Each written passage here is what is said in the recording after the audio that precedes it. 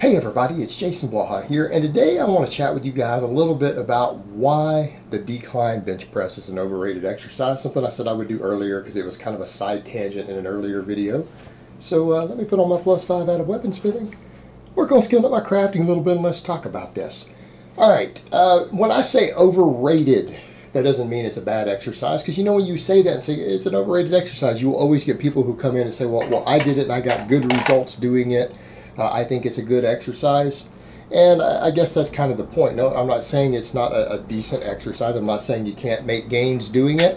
I'm saying that it is extremely overrated.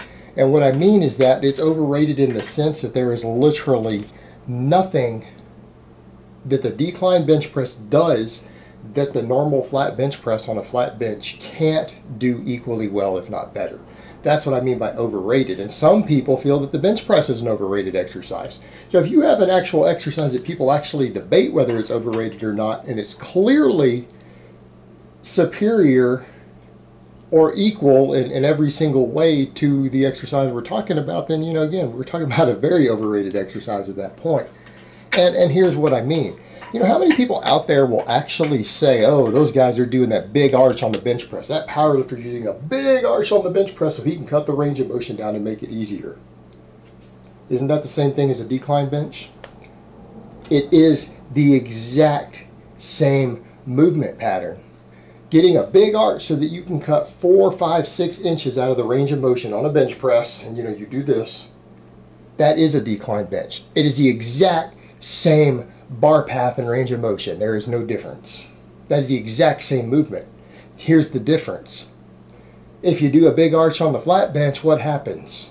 You can use a less complicated, cheaper piece of equipment. You can use a flat bench, easier to get in and out of, and safer and cheaper. And it's safer. You have less chance of getting hurt on the flat bench than you do the decline. Because what happens if you miss it on the decline? You can't do the roll of shame. You can't throw it on the floor in front of you. The bar's only place to go if someone doesn't help you is towards your neck. So it is essentially replicating a really, really big arch on a flat bench, but in a more dangerous manner using a more complicated piece of equipment. That alone makes it overrated. Now, a lot of people will say, well, you know, what about the angle and everything? Well, you can get that angle because some people will argue that the flat bench, due to the alignment of fibers, isn't as good as, say, a shallow decline or a shallow incline for working the chest. That is a point of argument I'm not sure that I agree with, but that is a contention out there by some people who have talked quite a bit about physiology and everything else on YouTube. In the past, it's not something I've heard mentioned in years, but it was something a few years ago people were talking about.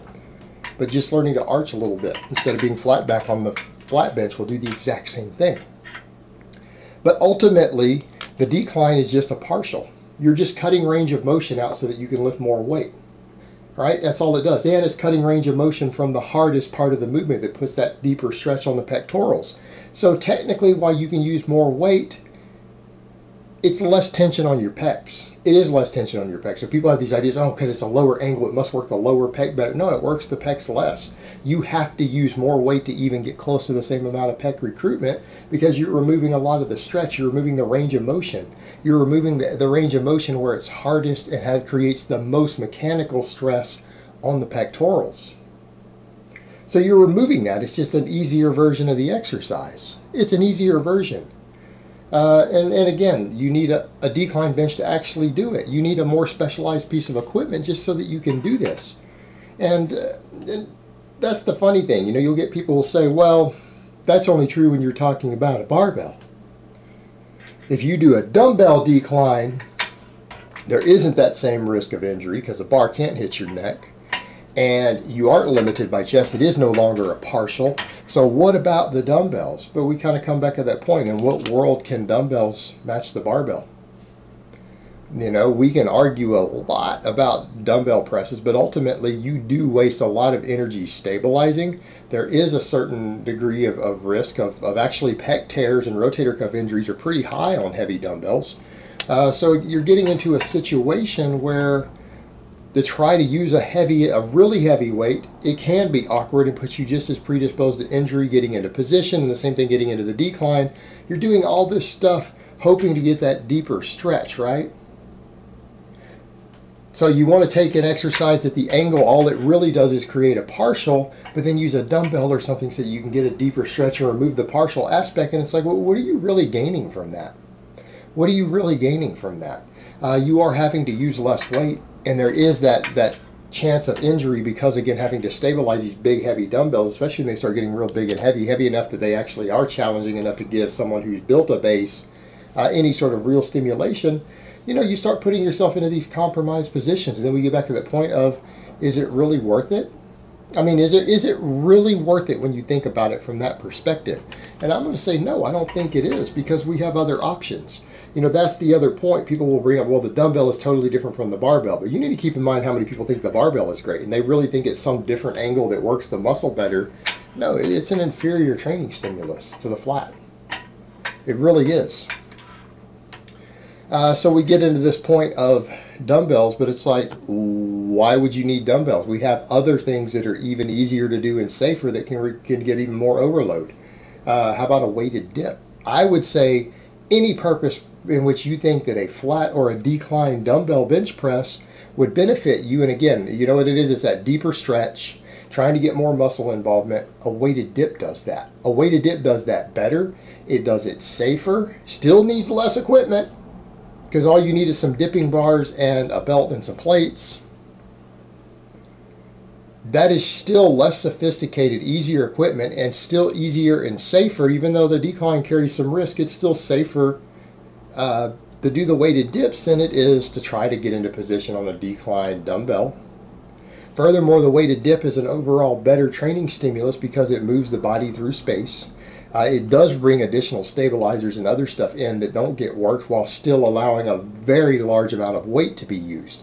In fact, most people are stronger on weighted dips than they are the bench press. When you start looking at the weight they're moving, their body weight plus the plates, oftentimes people's 1 rep max on a flat bench, they can do 4 or 5 reps with it. Very frequently on weighted dips, when you start factoring in the body weight plus the plates, what their actual weight being moved is, because that is comparable. You have to factor it in because the bench your body doesn't move. It's not part of the equation, but it is on the dip. You start finding they can actually get a lot of overload through a longer range of motion still and get that deep stretch reflex. So you can get all of that stuff from a dip. So even if people could argue that the decline dumbbell can do this or that, the weighted dip does it better. The weighted dip does it better.